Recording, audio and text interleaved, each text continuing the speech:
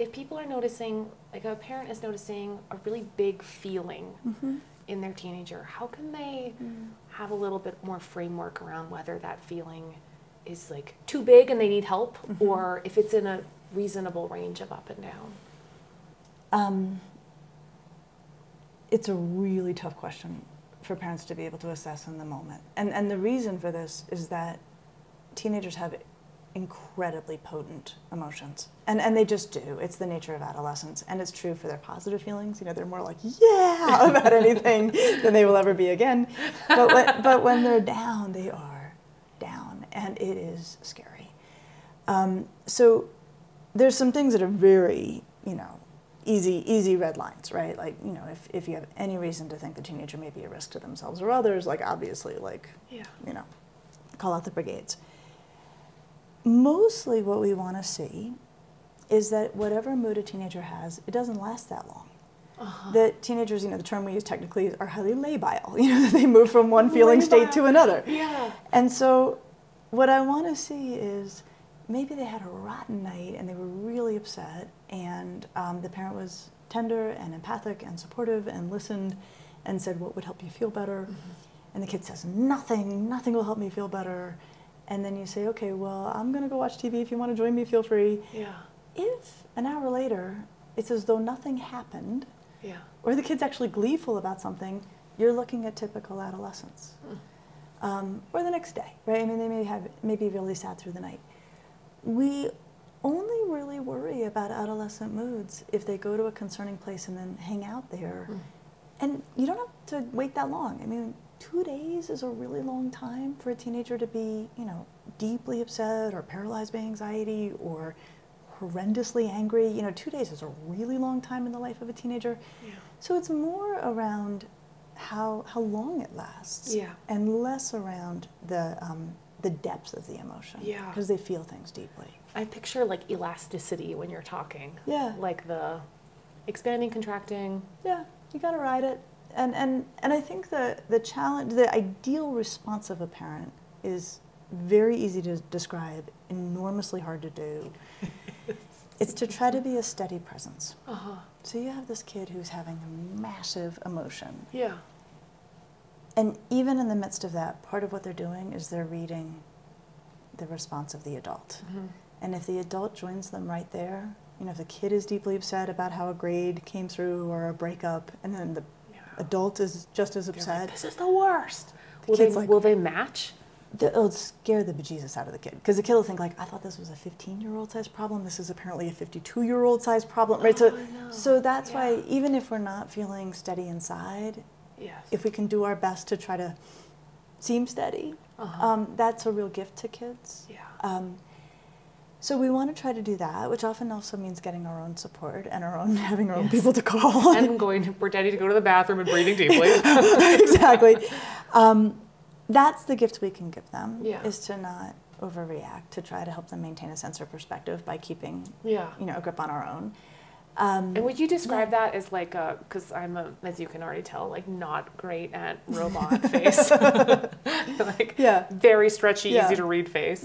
So should someone like me go for like empathic presence? A warm and not bananas? I think my face would do a lot of things. Well, and of course our kids can read our faces better than anybody. I have 2 daughters. My younger one, who's about to be 13, said to me recently, she's like, I can tell from the look on your face when you have stopped listening to what I'm saying and are waiting for me to pause so you can tell me something. And I'm like, I'm sure you can. Oh my gosh, you make such a good point about that. And I've been thinking about, I love your book, and I thought about it a lot when you wrote it, and I've been thinking about it in terms of like parenting and friendships, but like you really don't want us to jump on the problem. No. Half a breath, quarter of a breath. At least, because here's the thing. That's almost never what people want. And it's funny, I'll tell you an adult example, like I give a million in the book about parents and teenagers, but 5-10 years ago, I went to the funeral of a friend's father. It wasn't a tragedy, he was an old guy. We were all there as friends, you know, to support our friend whose dad had died. And I ran into a friend of mine named Mitha, and I hadn't seen her for a while. I'm like, Mitha, how are you? And she's like, I need back surgery. And I go, oh, Mitha, that sucks. And she goes, thank thank you. Oh my God, thank you. She's like, everybody else is like, well, have you tried physical therapy? Yes, She's exactly. like, of course I have done all of those things. Like, oh my God, just like signed up for back surgery. She's like, thank you for just agreeing that this sucks. You know, and I was like, there it is. Like, it is wild. Very rarely. What a powerful sentence. Yeah. Oh my gosh, that really sucks. She was like, oh, thank God. So I tried. But of course, in my own parenting, I mess this up like on an hourly basis. Well, I will fix problems no one's asked me to fix. Yeah. I mean, I'm like taking apart a car and putting it back together, and they were like, it was fine. It was fine. There's no reason to, Another one that has extreme value for teenagers, it's valuable to anybody, but it has special value for teenagers, and I'll say why, is to say anybody in your shoes would be upset. And so it's another version of just pure empathy, you know, not adding anything. Yeah. For teenagers, they can find their emotions very destabilizing. And I remember in my training, I was in my postdoc or something, so I wasn't like totally new, but I was still pretty new as a clinician. And I had a senior supervisor say to me something that when she said it, I didn't believe it. I thought, that's not true. She said, you need to work with the assumption that all teenagers secretly worry that they're crazy. Yeah. And I was like, nah.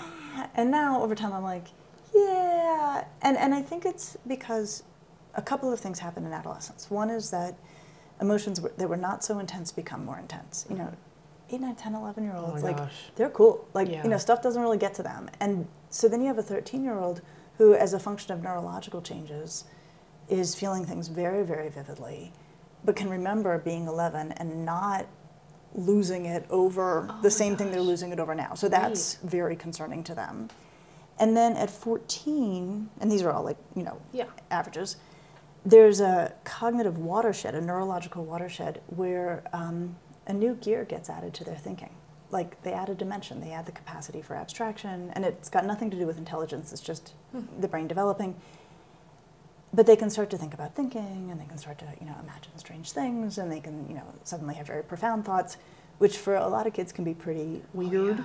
But so you have these sweet 13 and 14-year-olds who are like, their feelings are on steroids, they're thinking thoughts they haven't had before. It is scary for them. And so when they get upset, to have a tender adult say, anyone in your shoes would be this upset, it's a twofer. And here's the twofer. Like, one is you're giving empathy, and the other is you're not crazy.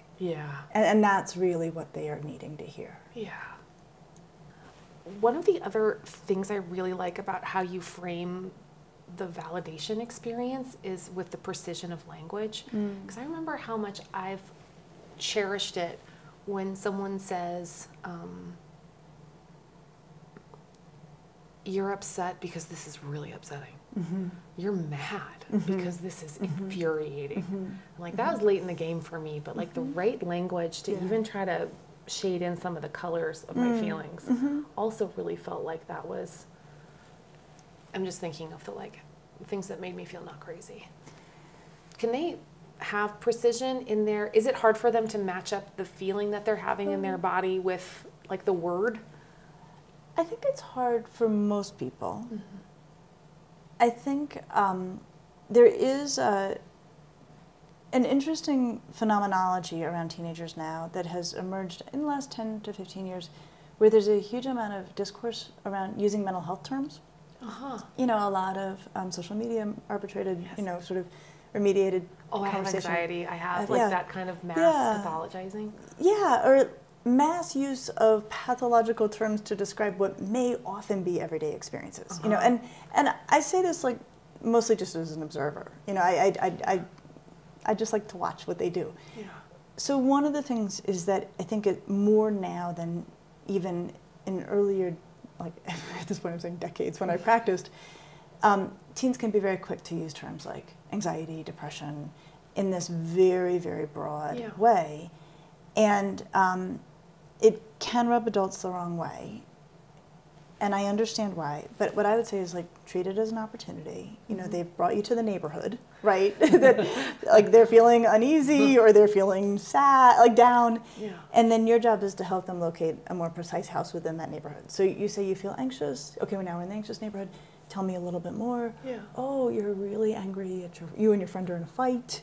or you're not sure what to wear to this party that you're really excited about. You know, so then you say, I hear that you feel anxious. I'm wondering if you're also feeling like really frustrated with your friend, or I wonder if like you're anxious about the party but also kind of like excited to go, you know. So we can just take it as an overture that allows us to home in on something more specific and blow past the fact that they may use these broad generic terms and they may not use them accurately, you know. As opposed to being like, you're not OCD, we haven't gone through that evaluation process. I'll show you OCD, right? Like, no, we don't have to do that. And there's let me give you 2 good reasons why it's worth doing that. So one good reason is language on its own reduces distress. So the act of saying, I feel sad, I feel worried, you know, just uttering the word, we have objective physiological measures that tell us that the mere utterance of a feeling word reduces the intensity of the emotion. It's kind of an extraordinary, and actually in many ways truly magical thing. Yeah. The other is thinking, Kate, like those people who you told how you were feeling, like I'm mad, and they're like, mad? You should be infuriated. Okay, that is a profound expression of empathy, because they're like, I'll see you and raise you. Right? Like, you know, you think you feel mad? I can actually listen so thoughtfully that I can return to you something even more precise than what you gave me, which means I was really listening. You know, so then there's I feel value. known, then I feel... And what I love about all of it is like, it's not easy, but it's very economical. Right, this is all free. Yeah, exactly. And it doesn't take that much time. It just doesn't take that much, right? I think that people jump to the big project of like, oh, I have a friend who knows how to do back surgery in your area, right? As opposed to the like the smaller project of like, that's a perfect analogy, right? Because I think the other temptation, I mean, especially if someone, I don't know, has an expertise in one thing, then they hear it and they're like, ugh, I'm out of my league. Like, out of my league is a big feeling. Yeah.